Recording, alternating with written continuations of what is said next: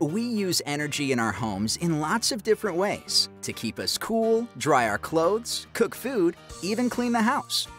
But most of us don't spend a lot of time thinking about how much electricity it takes to run those appliances. Each time they turn on and off, they create peaks and valleys in energy demand.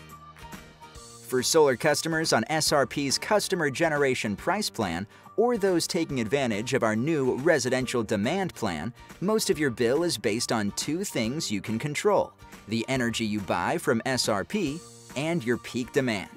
On these plans, your price for energy is less than half what others pay. But the key to keeping that savings is trimming the demand or grid charge. You do that by reducing your energy peak. What's a peak?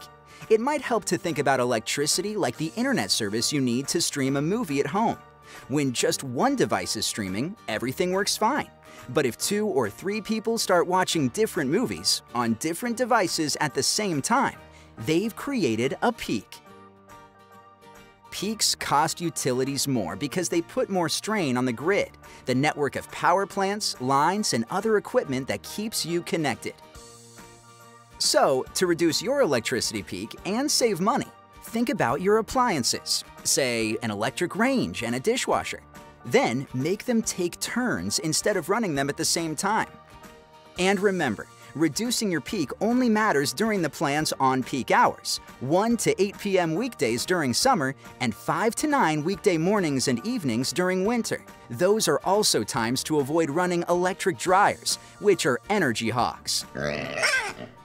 Paying for the grid has traditionally been rolled into the price of electricity. It was sort of a one-size-fits-all approach. But today, new technologies like rooftop solar panels mean 2 neighbors might each use energy in very different ways. That's why SRP and other power companies are creating price plans to better match what it really costs to serve different customers. In the end, everyone pays for what they use.